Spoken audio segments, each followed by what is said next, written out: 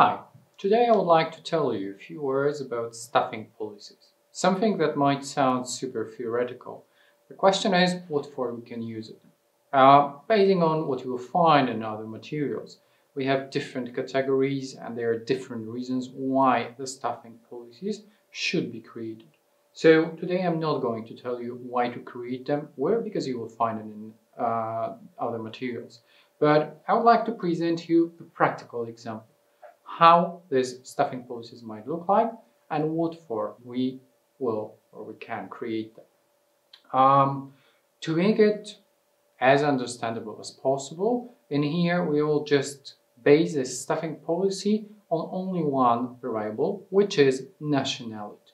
Basing on the nationality of the employees, you can find three types of strategies. There is the ethnocentric approach, the polycentric approach, and geocentric approach. And I would like to present you shortly what each of this type of strategy is, and basing on that, you can realize what are the consequences and why these strategies are used.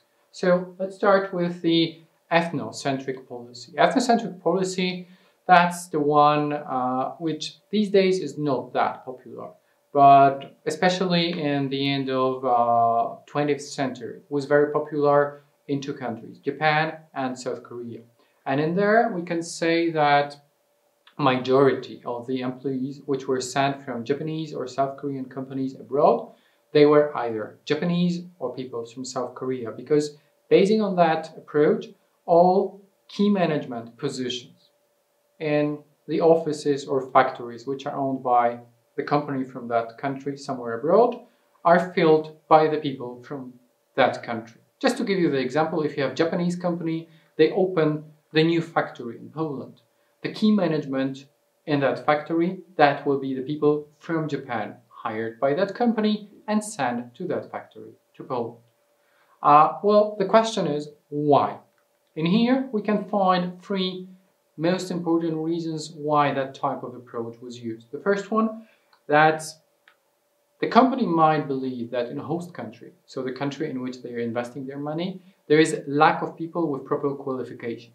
Today, this case is not that popular. We can find it in the countries which are underdeveloped, or looking at historical examples in the 90s of 20th century in the countries which just changed the system from communism to democracy and free market, like Poland. It was pretty popular because in that time, when the foreign companies, they were opening their offices or factories in Poland, first they sent their foreign managers because there was lack of people here in Poland who knew how this type of companies in an open market should work with the proper qualifications, knowledge of language. So in the first years, they were mostly foreign managers. But in majority of the companies, after a few years, they were replaced by the managers from Poland who were just promoted in that companies. I said in majority, but not in all of that. And especially Japanese and the companies from South Korea are well known from that they are still sending their employees like that. Why? Because they feel, that's a second advantage, that's the best way to unify the corporate culture. So if we have dedicated culture, like in the companies from Japan or South Korea, no one, according to them, will present it better, how this company is organized, what the culture, how the procedures should look like, than the person from that company, from this country. Will illustrate it better. And also because of that, that type of companies, they think that's the best way to transfer core competences. For example, concentrating on the quality, like it's many times done in Japanese companies, Six Sigma, all quality perspectives just in time. In here, they found that the best, it might be transferred by the managers from Japan to the local employees. These are the advantages. The question is, why this approach is not that popular these days anymore, and it's not that popular outside of this mostly two countries. Well, first one, it limits the possibilities for the local employees to be promoted. So practically it just means that if you work in, giving you the example of the company from Japan, and you're a very good employee and you would like to be promoted, you would not be. Why? Because you're not Japanese. or I can try to do lots of things, but I will not become a Japanese. So it just means that if you would like to motivate these people, it can be mostly done just by money, which limits the possibilities of motivating and promoting people. There is a second problem. I would say that even more important these days. It just says that these companies, they don't get the local context or the country in which they are investing the money, which is called cultural myopia. I will give you the example of one of the best well-known companies from South Korea. They decided to invest their money in a pretty small city in the central Poland, which is called Mława. The case was well known, and you could read about it in many newspapers here in Poland, because that company, they opened there the factory which was producing TV screens. They hired more than 1,500 people, and they transferred all main managers from South Korea.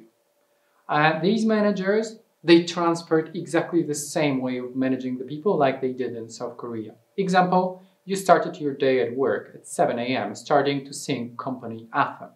That this company is the best, this company is a part of my life, which was motivating in South Korea. In Poland, the employees were just laughing.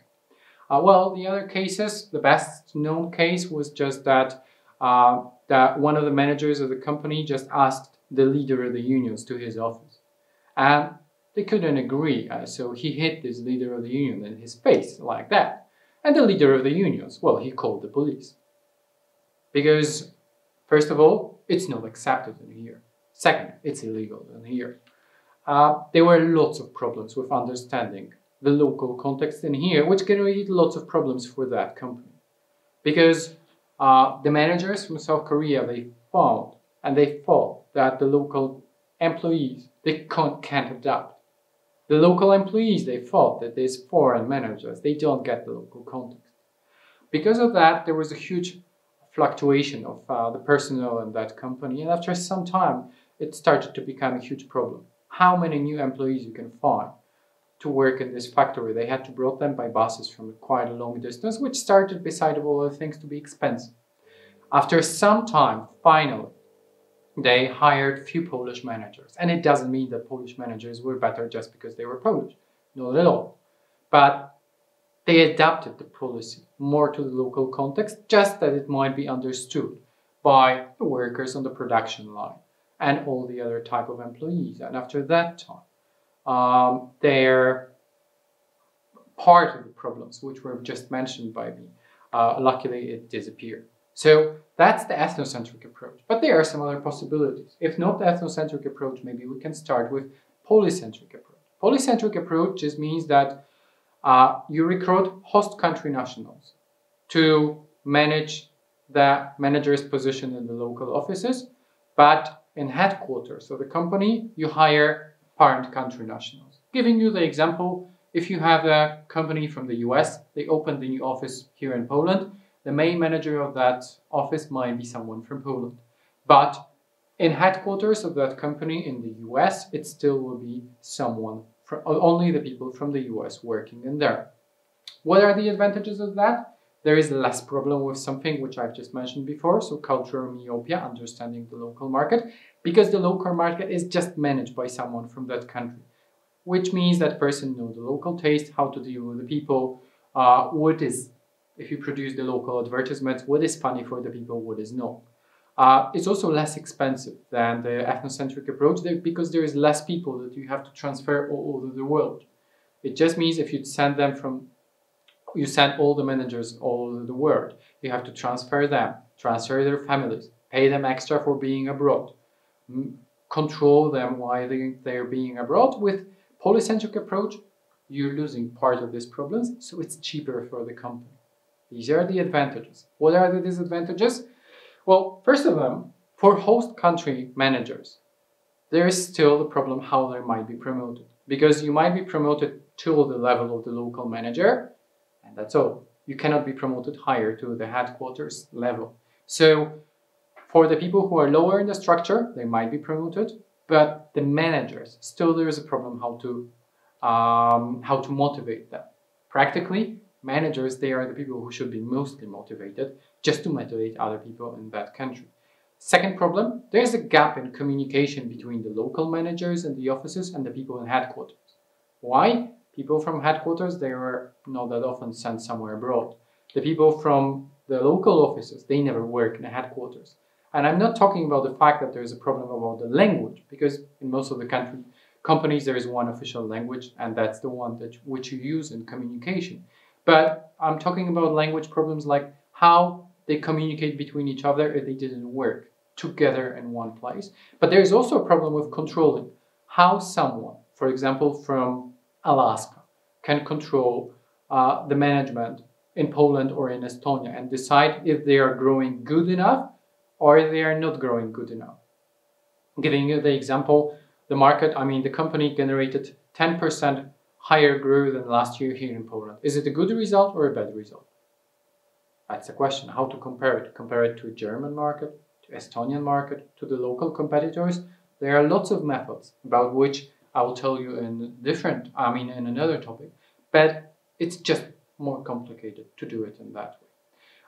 That's the polycentric approach. And then we're just reaching the third perspective. If not ethnocentric, if not polycentric, why we cannot do it differently? Why we should think about nationality? We live in an open Western world. Why not just to do it in an easy way? Hire anyone we require, not thinking about nationality, which is called geocentric perspective. What are the advantages?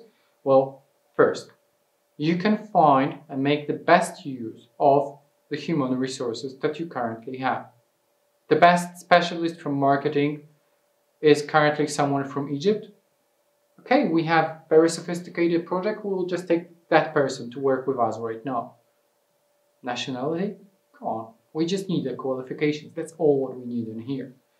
The second perspective, it helps the company to build the group of people who has international experience. How it might work? Well, you have someone who's just an expert in opening new offices within the company. So there are like 3 people, one from France, one from Germany, one from Poland. They've already opened 25 new offices all over the world. And we're going to appear on another market. We will take these people and they will help us with opening the new office in there because they know how these procedures within the company work. They know what they should concentrate on and what type of people they should find locally to help with that. What else? It helps you to omit the problem with cultural myopia. Giving you the examples from Poland, many times it was done like that there was international company which was appearing on the Polish market.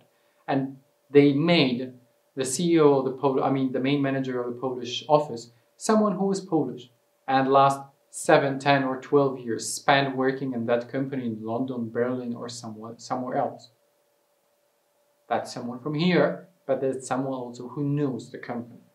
And finally, reduces this cultural myopia by understanding what are the differences between the people. That's our culture, that's not our culture, because our culture is global.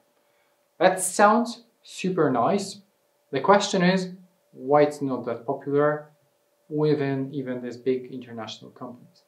There are few problems. The first one, countries want foreign direct investment, which is called FDI in here.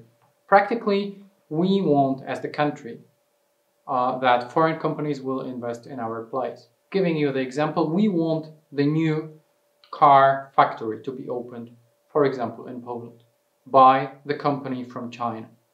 Yes, we want it, but we want that this company, when they will open the factory here in Poland, that of course they will hire the people from here, from Poland. We don't want to be done like that Chinese company is investing in Poland and taking all the employees from China to Poland. Not like that, because the countries, there is a immigration law. There is all the law about how to pay the taxes, how many people, how much time they can spend between the countries.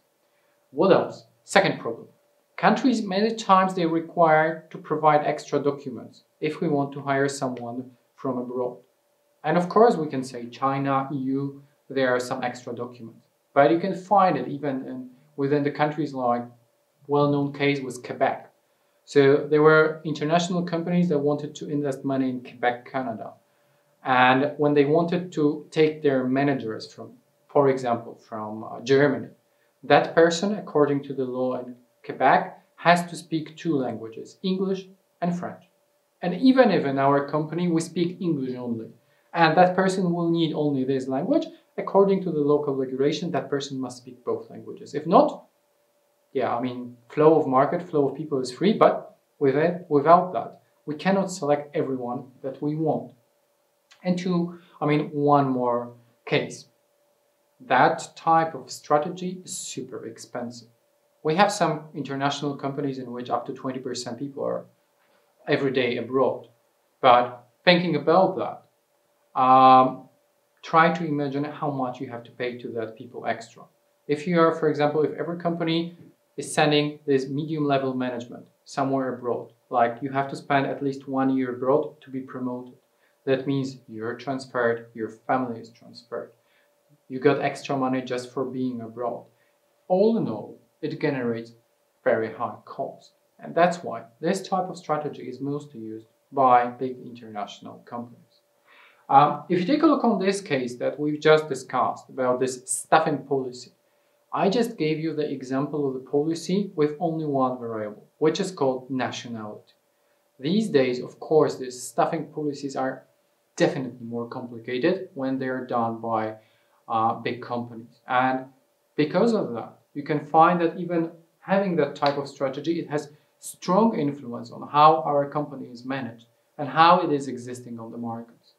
And when you build that type of strategy, it has to fulfill the general strategy of the company, and you can see how big results it will have on general results and general everyday life of all the companies. Thanks.